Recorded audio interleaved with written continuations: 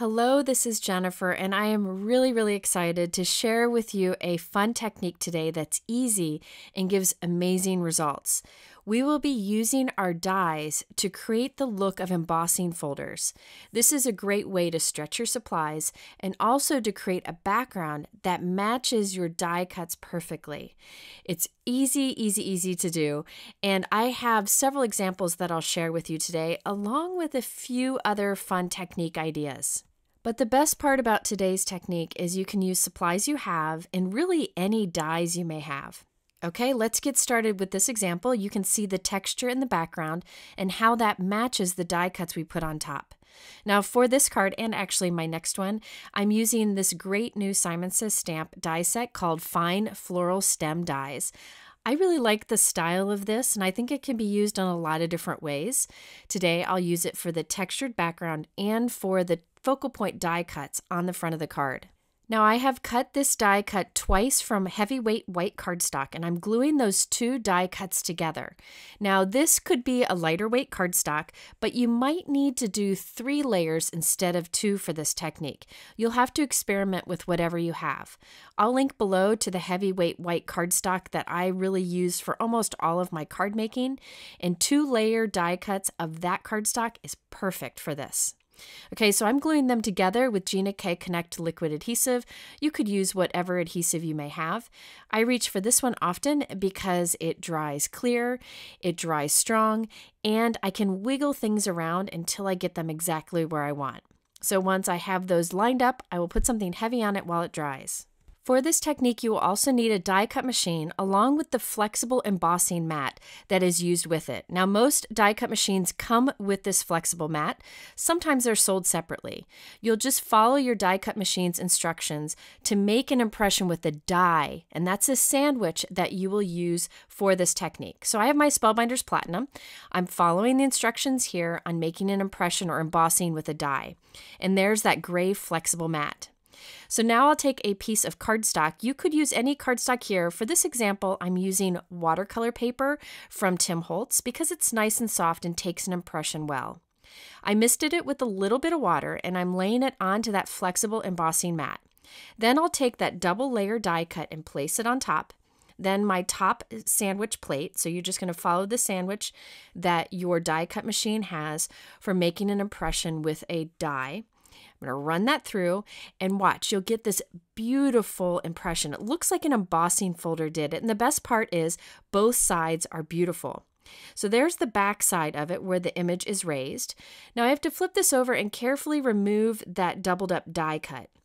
Sometimes because I misted my cardstock, the die cut wants to stick to it, so you can either heat set it and that will release that die cut, or you can just carefully remove it as I did.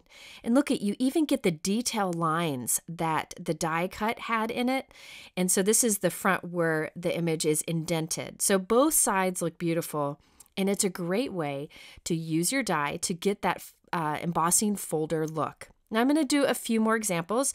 Again, here I'm using watercolor paper, but you'll see me later use regular cardstock. Both work completely fine. So I'm placing that doubled up die cut face down onto my misted white cardstock. So I misted it with a little bit of water. Run it through my die cut machine, following the sandwich that my manufacturer's instructions give for making an impression with a die. Now I can carefully remove that die cut, and there we have another beautiful impression. You can see you even pick up the details again of the die cut. And by the way, that was the same doubled up die cut. You can use it over and over and over again. Then you could actually use that die cut as the focal point on your card. This time I'm using regular cardstock, and I actually have 2 die cuts that are both doubled up. So it's 2 die cuts thick, and I'm placing those onto my cardstock background. I did mist my cardstock once again, just to help it get a better impression and not kind of get any rough edges. So actually here I have 3 doubled up die cuts. One I kind of cut a bit smaller, so I could cover more of the background with this die cut. Another option you could do is to use a background die, cut 2 of the die cuts, glue them together, and then do this technique. And that would really look like you created a background with an embossing folder, but really you're just repurposing your die cuts. But here I covered up most of the background using multiple doubled up die cuts. And look how beautiful that is. Very nice impression, very deep. You pick up that detail, and this was done with just regular colored cardstock. And again, you could use either side. I'll actually do 2 examples with this flower die cut, one where I use the indented side and one where I use the raised side. So here I have another piece of cardstock, just regular, I think this is 100-pound weight cardstock, putting my doubled up die cuts on there. I did mist my cardstock first, which, by the way, you can really skip if you want to, but sometimes I find it does a better job. Now I'll run that through my machine using that same sandwich. I've got that flexible mat underneath there, and we'll get that deep impression. So that flexible mat allows you to really press that doubled up die cut into your cardstock, giving that impression. So I think this is really fun because you can create a background with texture that matches the die cut that you plan to put on top. This is a great way to really stretch your supplies with any dies you may have. Next, I have pieces of Altenew double-sided adhesive sheet that are cut slightly smaller than my background panel. I'm going to put that on the back and then place this onto a white note card. By using the full sheet of adhesive, I can be sure that the background stays nice and flat, yet the texture stays there. By the way, the colored panels are 4 by 5 1/4, and the note cards that I'm adding them to are 4 1/4 by 5 1/2. I will next create the die cuts to add to the front of the card. I'd used the flower die to cut once from white cardstock and once from silver matte cardstock. I'm cutting the flower portion off of the silver cardstock die cut and just gluing the stems and leaves onto the white one. That way I have white flowers and silver leaves and stems. Now you definitely could keep the whole entire die cut silver and leave the flower silver because we're going to add peach flowers on top. But at the time, I wasn't really sure which direction I was headed in, and I'm making 2 identical floral pieces. Now I have some peach flowers. The die cuts individual flowers and flower centers, and I am inking up the center of the flowers using a small blending brush and Simon Says Stamp Positively Saturated ink in the watermelon color. I love this color. It's a beautiful kind of peachy red, and it looks nice just blended there at the center of the flower. Notice I'm not taking much effort to do great blending. I just want to add that look of dimension. Now I'll add these flowers onto the white flowers on our stem die cut. And then on top of that, will add vellum flower die cuts. I thought it'd be fun to do that additional flower in vellum so that it doesn't become like a solid round flower, but instead kind of has these soft petals floating on top. I'm just using 1 dot of the Gina K liquid adhesive at the center of the flower, and then I press it in with the piercing tool, and that will glue that vellum in place. Next, I'm adding a clear Dazzling gemstone from Simon Says Stamp right to the center of the flowers. These are new gemstones, and they seem to sparkle a bit more than others that I have. There is clear, I think yellow, green, and they even have a rainbow. But I thought clear worked well here. You'll see later how much they kind of glisten with the light. And although I'm not using the rainbow version, I just wanted to show you a close-up look at it because I think they're really cool. Depending on how you tilt it in the light, you see a different color. You see pink, you see yellow, you see green. Just makes for a really fun embellishment to add to cards, and I'm a big fan of that bit of bling. All right, so I have my 2 arrangements here, and I'm going to give one of them a haircut so that I can better make them fit across my card. I wanted to make it look like these were kind of cascading down from the top corner. Once I'm happy with the arrangement, I'll use some liquid adhesive and then put something heavy on it while it dries. Now it's time for the sentiment, and I'm using a new sentiment and die set from Simon Says Stamp and CZ Design called Birthday Basics. This is a great birthday stamp set because it has many different ways to say happy birthday, and I really like the sentiment that says you're a gift. Now, I knew I liked all of these sentiments, and I knew I was going to end up using them. So I'm actually taking the whole stamp set and taping it into my Misty stamping tool. That way I can stamp all of these greetings at once many, many times. I'll stamp it with a basic black ink. This is Altenew Obsidian black ink onto white cardstock. Now, I knew I was going to use all these, so I took the time off screen to stamp a bunch of these and then die cut all of them. I'm not going to show the whole process in this video because I've shown it before. I actually did a live a few weeks ago. It was, I think, my first live where I showed this process where I can stamp a bunch of sentiments and then easily die cut them out very quickly. And you can end up with tons of sentiments for your cards or to save for the future. I will link to that video up here in the top right, at the end of this video, and in the description below. I encourage you to check it out. It's a great way to mass produce sentiments and have them ready, and you can see them all lined up there across the top. I really like that You're a Gift sentiment. I think it's good for non-birthday too. It's just what a nice sentiment to receive from someone. And so I added that across the floral. I realized here I glued my card upside down, so I have to trim that bottom off and re-glue it onto another note card. I do that all the time. I make my cards upside down all the time. But you can also see here in the finished card that I added some more of those dazzling gemstones, and look at how they kind of twinkle in the light. I just think they're fantastic, and it goes really nicely with that silver matte cardstock. So here's a closer look. You can see the impression that we made with our doubled up die cut. This is the side of the cardstock where the impression is pressed into the cardstock. Remember, you can use the other side too if you wanted to. And you can see the softness that those little vellum die cuts on top of that bold peach adds. By the way, I've got started on another card here. I haven't finished it up, but I just wanted to show you. This was the one where I used the white cardstock and I just made an impression with one floral die cut. So I'll finish this one up off screen, pretty much the same design as the last. I also have the pink panel where I'm going to use the raised side on the front of our card, so we'll do that one next. But first I want to start with that silver foil sentiment strip there and show you how I did that very quickly. I'm using some Simon Says Stamp foil transfer cards. So you could use these as is, black and white, or you can foil, and anywhere you see black would become that shiny foil. Now I'm using these Easter sentiments. I chose one that works for a non-Easter card, but do know there are other foil cards available. I know some people want foil but don't want to invest in a big foil machine. This is a great option and it's very foolproof. So you can see there are lots of different options. All of the sentiment strips that I use in videos that Simon Says Stamp has can be foiled. So I have my Gina K fuse foiling system here. You can use a laminator, but the fuse really gives you a lot of control over the heat. I'm taking a piece of silver deco foil. You want to make sure you use like a thermal web deco foil. I'll link to the exact one I use below. I'm going to lay that down onto the pre-printed sentiments and put it into the carrier sheet that comes with the fuse machine. I will then run it through the machine. Now the fuse is an awesome laminating type machine. You can use it for laminating. You can use it to smooth out warped pieces. Lots of things you can do. In fact, I did a whole video on this tool and I will link to it up here on the top right and in my description below.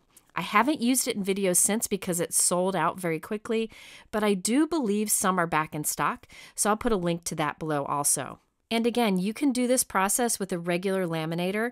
I just really like that the fuse machine has different settings so you can get better control and better results. So once this comes through, we have that entire sheet foiled with silver, even the fine little detail. I do like to take a brush and brush away any of the excess foil that might be in the little letters, but you get great results. So now I have these all ready to create cards and I just need to cut out the one that I need for this card. You could use a sentiment strip die, but here's another trick. Take a Post-it note and line it above your sentiment that you want to cut out and put that edge of that Post-it note exactly where you want it to cut. Then line up the blade of your trimmer with the edge of that Post-it note and cut. So now we can do the bottom side. I'll take the Post-it note and shift it to the bottom of my sentiment, making sure that where the edge of that Post-it note is where I want it to cut. Then I line up the edge of my Post-it note with the blade on my trimmer and cut again, and we have a perfectly cut out sentiment strip. This I find is a very helpful technique, so you don't have to try to eyeball it. Now I can trim off the ends of this and easily add it to our card.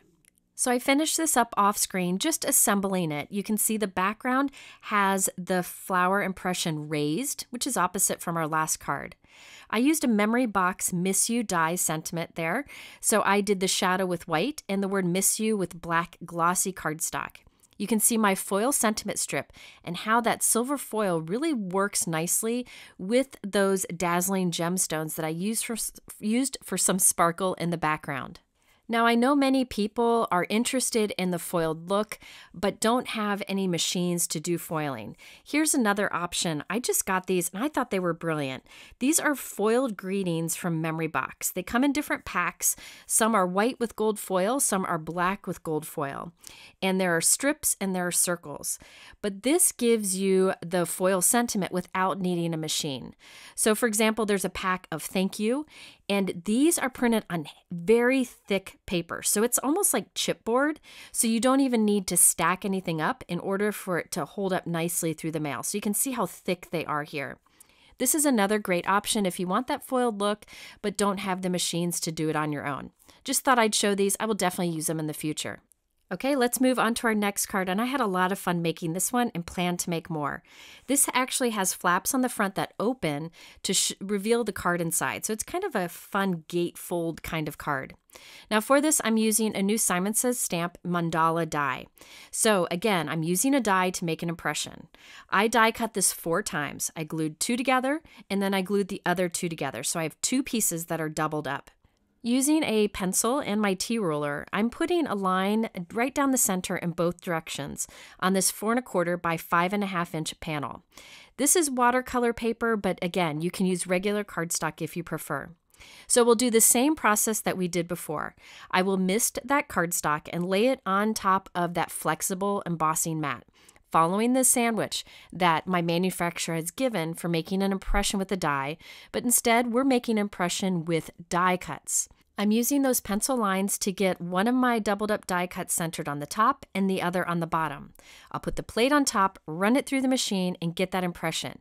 And I'm blown away by the results with this one because it really looks like an embossing folder, but I used my dies.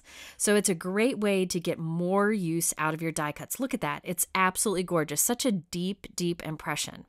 Okay, so now I can flip this over and carefully remove those die cuts. Again, if they want to stick, just heat it up a little bit so it dries and it'll remove nicely. So both sides of this look great. I'm going to set that aside for a moment and work on those doubled up die cuts. Yes, these are the die cuts I used to make the impression. I'm actually using those die cuts on my card. I'm inking them up with 3 colors of Simon Says stamp ink. We have Limalicious, Surf, and Cadet. I'm just doing a bit of a blend, trying to do the same on both of the die cuts. Now I can set those aside, come back to our background with that impression. I'll put some strong adhesive on it and glue it directly onto the front of a 4 1/4 by 5 1/2 inch white note card. Now we can create the flaps that'll wrap around the front of this card. So I've created 2 more white die cuts. These are not doubled up, just 1 die cut thick. And I'm placing it on the left-hand side and the right-hand side on the front of our card using tape to hold it there. I'm doing this so that the little circle on the edge of these semicircles lines up there in the middle so that the 2 edges overlap just slightly. I can flip this over, and all of those pieces hanging off the edge, I'm going to fold back onto the back of the note card. And I thought I'd use Scotch tape here. You could use adhesive, but there's no need to wait for it to dry. A piece of Scotch tape works nicely, and it doesn't add any bulk, whereas tape might add a little bulk. Once I have the flaps taped down on both sides, I can flip my note card over and trim off any of that little bit of extra that's sticking off the top and the bottom. I also can remove that tape so that the front flaps will flip up. So now the only thing holding these flaps in place is that tape on the back of our note card. Don't worry, we'll cover up that tape a little bit later. So you can see how this opens up so that the card is revealed, and then you open the card up vertically. Now we can glue our inked up die cuts right on top of the flaps. So I'm putting some strong adhesive on the front of one of these flaps, just putting dots of that strong glue here and there. Then we can take the die cut and put it in place. And then we'll do the same thing on the other flap. I thought it was better to use a single die cut, that white single die cut, to create the flaps so we have a nice flexible hinge on the side instead of trying to bend these doubled up die cuts around.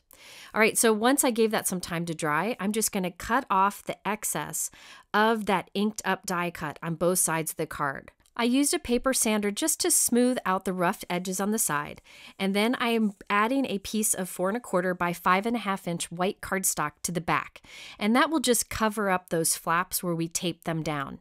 I really wanted a big, bold sentiment at the center of this, so I used the Concord and 9th Just Say More die set.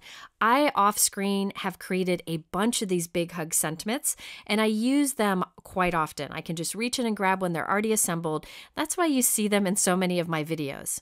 I'm gluing it to just one of the flaps, the flap on the left, and that way my card will open up nicely. So here's the completed card. You can pull those flaps open, and then you can open up the card inside. You could even put a sentiment on the card right in the center. It'll be hidden behind the big hugs when the card is closed, but I decided to leave it plain. I did add a few of those dazzling gemstones to those circle die cuts just for a bit of sparkle. I definitely plan to make more of these and leave the sentiment off so that the next time I need a card, I can quickly add a sentiment and it'll be ready to go. Okay, let's move on to another card example. I wanted to show you how you really can create the look of like a repetitive pattern embossing folder, but using die cuts.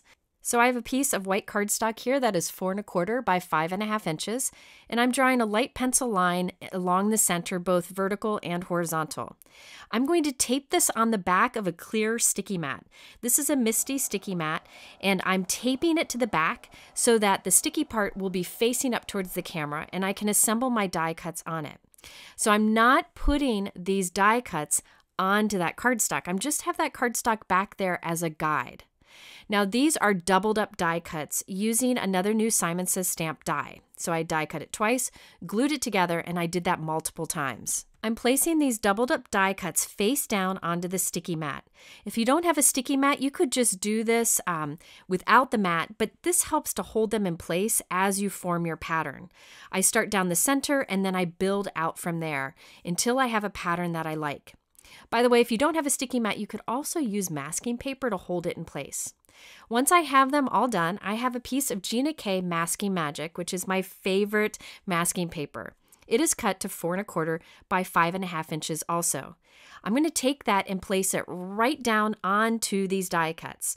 So this Masking Magic will stick to the back of the die cuts and allow me to pick them all up at once in that nice pattern. I will press the Masking Magic down with a brayer because I really want to make sure that it's connected to those die cuts and will pull off of the sticky mat.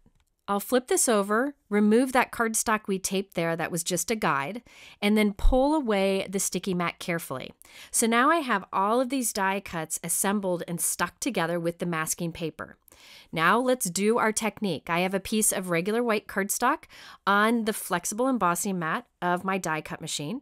I'll mist it a little bit and then take all of those die cuts and place it face down. So by using that masking paper trick, all of these will stay stuck together and assembled in the right position as we do the technique. And the best part is I can use these die cuts that are still stuck together multiple times to make multiple backgrounds. And check out the detail that I'm able to pick up using this technique. You can see those fine lines in the impression. Absolutely gorgeous. Now the rest of this card is very simple. I created another white die cut, and instead of cutting it from a bunch of different colors of cardstock to get a rainbow, I'm coloring that white die cut with Copic markers. You could use any markers you want, and this will give me a faster way of creating that rainbow flower without cutting up a bunch of cardstock. Now I glued that right into the center impression on the card and added some of those dazzling gems and another of the birthday basic sentiments. I did trim the background down and added it to a black note card that's 4 1/4 by 5.5 inches. And there you can see the background matches perfectly with that focal point die cut. Okay, I have one more pair of cards for you. Now with this one, I'm using a shadow die to make an impression, and then I put the regular die cut in the center. So for this, I'm using these new Tulip stem products from Simon Says Stamp and CZ Design. There's a die set. You can see the die set there. There are little layering stencils in the middle, and there are foil transfer cards that coordinate with them. You can get these together or separately. I'm just using the dies today. Now off screen, I die cut a white cardstock oval, and I'm placing that on my embossing mat. And I've also die cut 2 of the tulip shadows and glued them together so it's nice and thick. I'm placing it onto that white oval and doing our impression trick, running it through the die cut machine. So this will just create kind of a tulip shadow that's pressed into the cardstock. This is a great technique that you can do with any dies you have shadows for. For the background of my card, I'm using the new Simon Says Stamp Mosaic Tulip Stencils. I really like the style of these stencils. There are 3 layering stencils, and I'm starting with the first one. I'm applying white pigment ink onto light pink cardstock, and I'm using the new Tim Holtz ink blending tools that are in the mini size, and I'm crazy about these.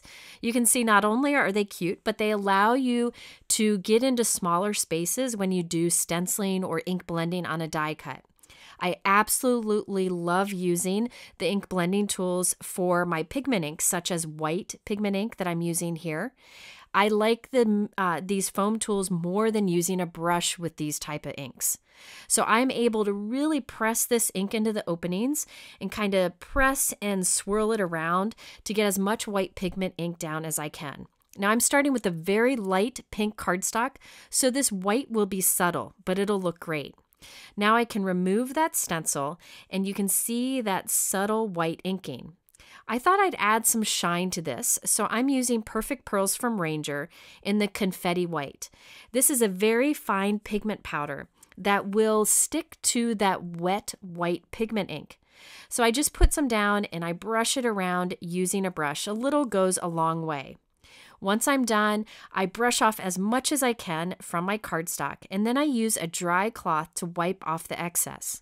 This will give us some really cool, like pearly iridescent shine that looks great when you tilt it in the light. This is one of those that looks so good in person. I wish I could capture it in the video and in the photos. All right, now it's time for the second stencil. For this one, I'm using another Tim Holtz ink blending tool in the mini size.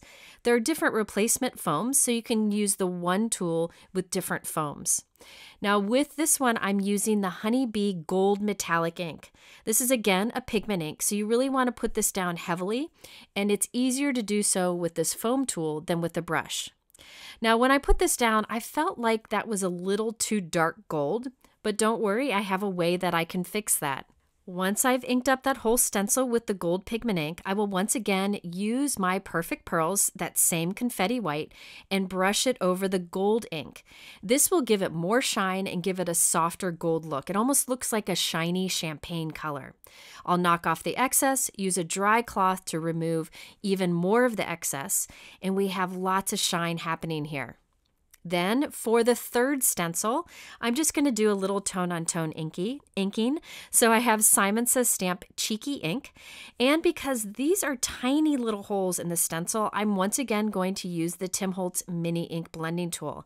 I really like the size. It's great for getting into these tight spots. And I could even do each area a different color with that small size. All right, so now that my background is done, you could spray this with a light mist of water to kind of fix that Perfect Pearl on, or you can use a fixative spray. I just left mine as is. I have an oval die here. It's the same oval die that I used for my impression that I created earlier, and I cut that right from the center. This way, by cutting out that center, I can use that center oval on another card, since I'm covering it up on this card on the left. I might as well cut it out and save it for a bonus card. Okay, so I have my impression oval here. I glued the die cut in the center of it, so you can see there's like an impression shadow around it. I'm filling in the openings with some peach colors of cardstock, just to give it a pop of color there in the center. At this point, I decided a silver outline would look nice on this tulip, so I die cut it from silver matte cardstock, and I'm gluing it right on top of the white die cuts there. And then this oval would get glued in the center of our peach background oval. Now I assembled all that onto a card, and by the way, this card's a little bit bigger. I believe it's about 4.5 by about 6, so I'll use an A6 envelope for that, or you could use a 5 by 7 envelope. For the sentiment, I went into my drawer of pre-done sentiments I've left over from previous videos, and this is from a Simon Hurley foil set. So I foiled white foil on black glossy cardstock and used the die to cut it out. I will link to the video showing how I did that sentiment up here on the top right and in my description below. And I have that leftover patterned oval piece, so I created a second bonus card with this. This doesn't have any impressions made with the die, just using leftover pieces. This time I used an actual embossing folder on the background. That's the new neatly knitted 3D embossing folder from Simon Says Stamp. I added the oval to the center and another tulip die cut along with the You're a Gift sentiment. I told you I really liked that one. All right, so there is a really easy way to truly stretch your supplies. You're using your dies not just for die cutting, but also to create a faux embossing folder look. If you're interested in any supply I talked about today or any video I mentioned, I have that linked in my description below. At the end here, I'll link to a couple of those videos if you're looking for more inspiration. I thank you for spending this time with me. I'll be back very soon with another video. Have a great week.